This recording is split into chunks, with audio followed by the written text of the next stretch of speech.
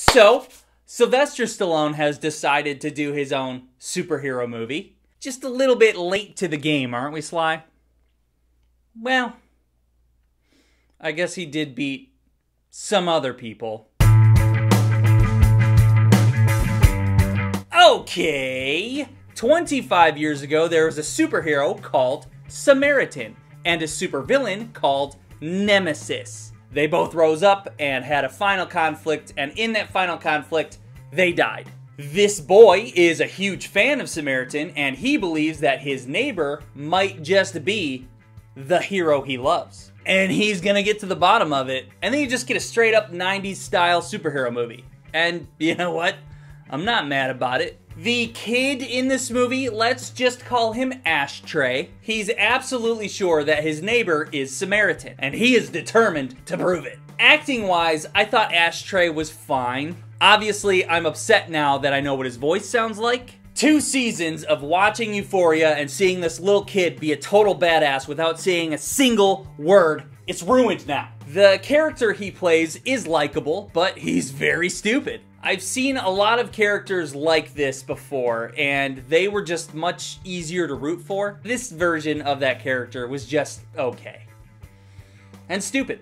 Probably wouldn't be much of a survivor in the real world. Sylvester Stallone is the hero of our story. This kid just starts bothering him about being the long-dead Samaritan, and he just kind of falls into the role after that. Yeah, he does have superpowers. I'm just not sure exactly how they work. Sometimes he gets cut and bleeds, or gets hit by a car and bleeds, and other times he's bulletproof.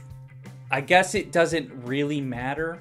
Stallone is an old guy now, and I don't know why, but I always assume that he's not gonna give it 100%. And then he gives it 150%, and this movie is no different. Even if he's in a movie that's not that good, he'll still just go all out, and it's awesome. And yes, Stallone is awesome in this. For some reason, when he fights in this, he doesn't ball up his fists. He fights with, like, open hands. He's just smacking dudes around with open hands. And I found that distracting. I don't know why he did that. So, I assumed this was gonna be a dog shit movie, but it really wasn't. And that surprised me.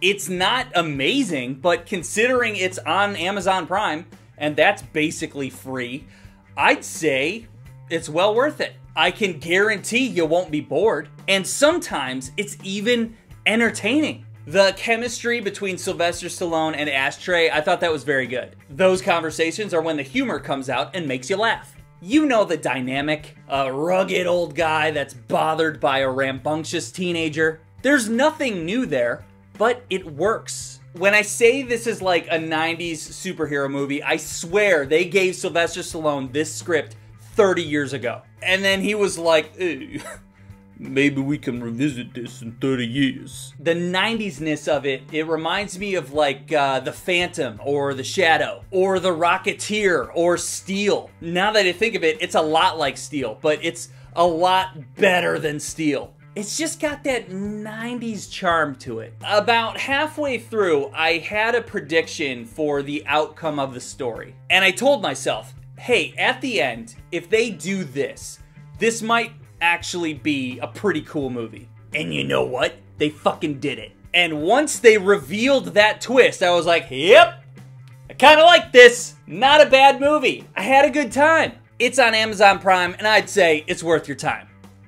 I know most of you aren't going to watch this anyway, so I'm going to spoil the movie after my thunderclap here, okay? See ya! Subscribe! Okay, spoilers for the big twist in Samaritan. If you don't want to know about the big twist, get the fuck out of here. In this world, there were only ever 2 superpowered people. They were brothers. One was good, he became the Samaritan. One was bad, he became this guy Nemesis. The whole villain of this movie is a gang leader that is taking up the mantle of Nemesis. We've got a new Nemesis on our hands. So Samaritan comes out of retirement to stop him, right? Not quite. About halfway through the movie, I noticed that people keep calling Sylvester Stallone Samaritan. But he never actually acknowledges that he is Samaritan. And that got me thinking, oh, this would be sweet if Stallone was actually Nemesis. And that's what it was.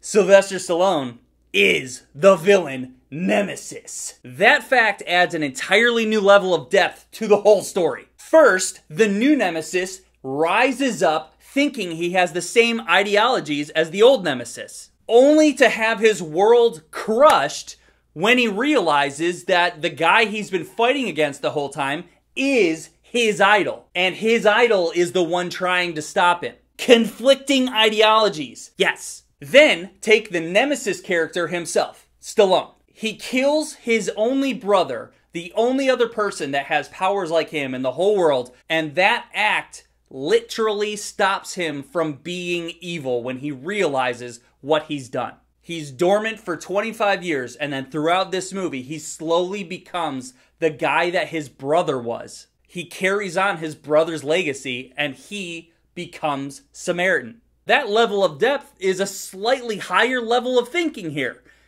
And that's good, right? I'm not crazy, am I? Is this movie actually good?